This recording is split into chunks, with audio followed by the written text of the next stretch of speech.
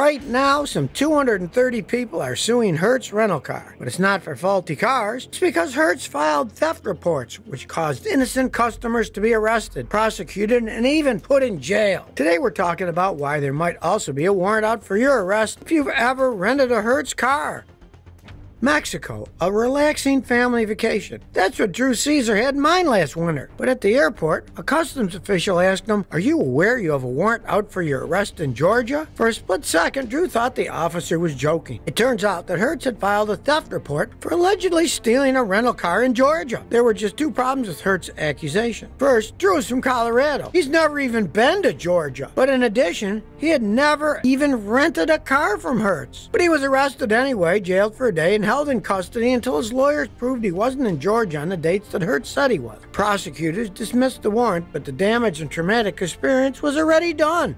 Charles Doucette is a healthcare consultant from New Hampshire. He had a squeaky clean record, zero criminal history, never been arrested until a few weeks ago. He was returning home from a Caribbean cruise. When the ship docked in Florida, U.S. Customs officials cuffed him on board the ship and took him to jail. The reason? Well, back in November 2020, he rented a Hertz car for business purposes in Salt Lake City. He extended the rental several times through March. But in March, Hertz filed a theft report for the car. Charles was in Arizona when the police stopped him and towed the car. Charles thought it was just a clerical mistake, especially since Hertz billed him almost $4,000 for the full renter that same day. He thought that was the end of it. What Charles didn't know was that later an Arizona court issued a warrant for his arrest. This is what led to his arrest on a cruise ship recently. He spent 2 weeks in a Florida jail before he was flown to Arizona in handcuffs. He was released later that day. Charles still has felony charges against him from Hertz at the moment. But there are still other accounts. One customer was jailed from Oklahoma City for a month. While she waited extradition to Tarrant County in Texas, she had to stay in jail. This was a paid-for Hertz rental, which she had extended multiple times. It has been paid in full. Yet Hertz reported the car stolen and had her arrested on New Year's Eve. But it gets worse. One man, whom Hertz accused of theft, was able to prove his Hertz rental agreement and also bank statements that proved that Hertz charged his debit card. Yet throughout the trial, Hertz maintained the company had no record at all of the customer even renting the car. There aren't just a few bizarre, isolated cases. Right now, there are some 230 plaintiffs who are asking for more than $500 million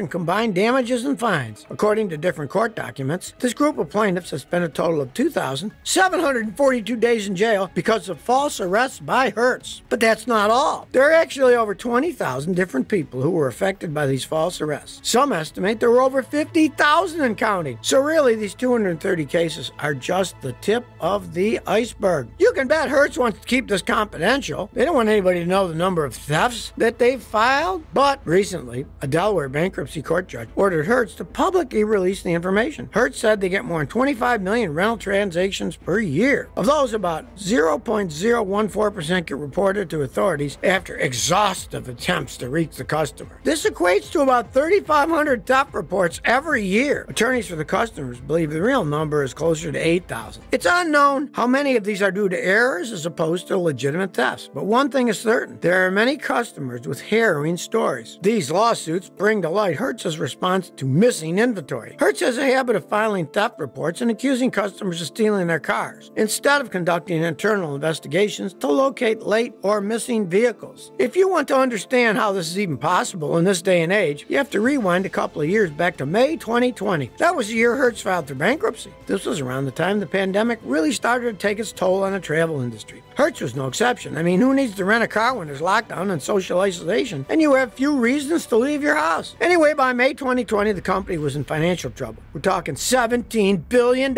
in debt. So they made the decision to lay off thousands of employees. But then another problem ensued. With a smaller staff, they had a harder time keeping track of their vehicles. So they came up with a quick and easy solution. File a theft report and let the police deal with it. And this time, said story has been repeating itself over and over again, but with different people. Innocent customer rents a car from Hertz. Complications arise when the customer extends his rental or delays in returning the car. Instead of updating their records or trying to locate the car, Hertz filed reports with the authorities alleging the customer stole the car. Customer gets arrested in jail. Later, when facts get revealed in court, the case gets dismissed. But it's not just that. Actually, allegations of false theft reports have been an issue with Hertz for the past 7 years. It's something Hertz has known about all this time, has tried to keep it secret, and yet continues to do it. Let's rewind to 2017. 2014. During a lawsuit against Hertz, the company's National Vehicle Control Supervisor took the stand. Reportedly, he admitted during cross-examination that the police reports that Hertz files don't always contain accurate payment information or customer contact information. He also reportedly admitted that Hertz doesn't amend or correct reports that it knows are erroneous, false, and misleading. But Hertz tried to justify its action. The company said on record that even when it learns of errors, they didn't correct it because they didn't want to hurt their relationship with the police. In other words, the company feared the police would treat them like the boy who cried wolf. Court records show some police reportedly saying that they wouldn't take new reports from the company. One example is the Hertz locations at the Louisville and Indianapolis airports, which filed multiple theft reports. Later, the alleged stolen cars ended up being found on Hertz's own lots. Needless to say, some local police stopped taking them seriously. Now, Hertz alleges that many of the customers involved in these lawsuits failed to return their cars for weeks past their due date. Hertz claims they tried multiple times to reach these customers and that they only filed theft reports when they weren't able to establish communication with the customers.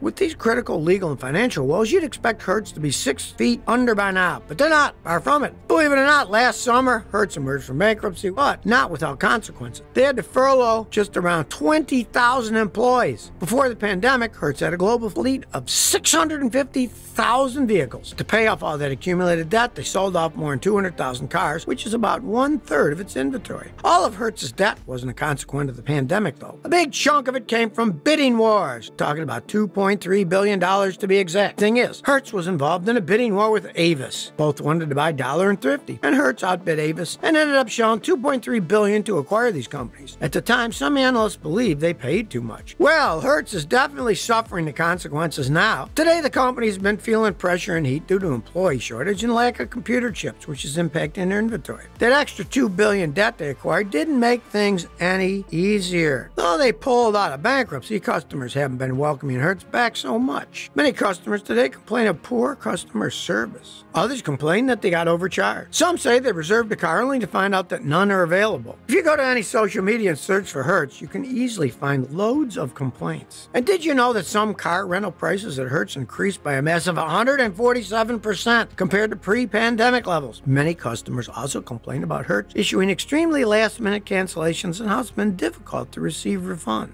If you still feel comfortable renting a Hertz car in the future, just be aware of one other thing. Hertz admits it has cameras installed to 1 out of every 8 rental cars in the U.S. These cameras are built into Hertz's never-lost dashboard assistant, and they've had this since 2014. Hertz claims these cameras are never turned on because they lack the bandwidth to use the cameras. That sounds all good, except there's no proof or data to confirm they aren't spying on you. Here's the thing. Installing a camera in a rental car isn't illegal, regardless of whether you think it should or shouldn't be. As long as the rental car company discloses the fact, then this isn't against the law. But I can bet you most people value their privacy and don't like to be spied on or recorded. Anyway, just something to consider next time you get in a Hertz rental car. Hertz has been trying to fix its damaged reputation. Not long ago, Hertz announced they ordered 100,000 Teslas. The order cost them over $4.2 billion.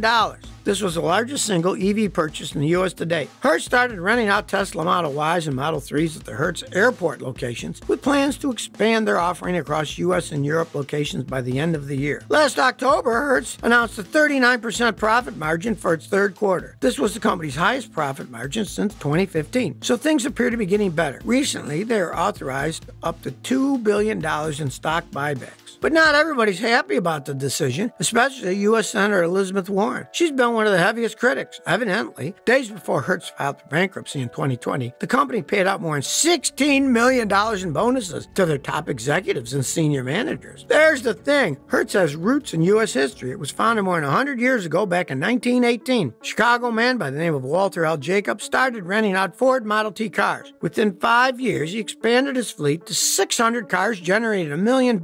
Then a man named John D. Hertz bought the business, renamed it Hertz Drive Yourself System.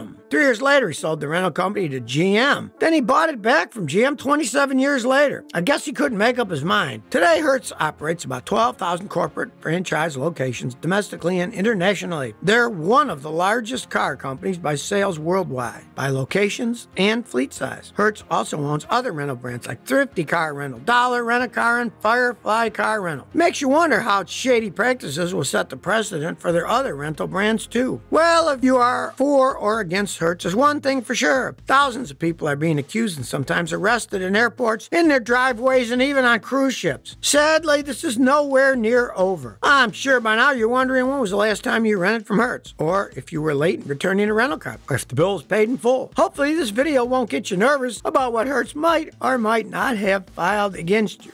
But now you tell me, have you rented a car from Hertz within the last 7 years? Did you know anybody who got accused by Hertz or got thrown in jail by them? Please share your story or experience by commenting below. If you like this video, please like and subscribe. Thanks for your support.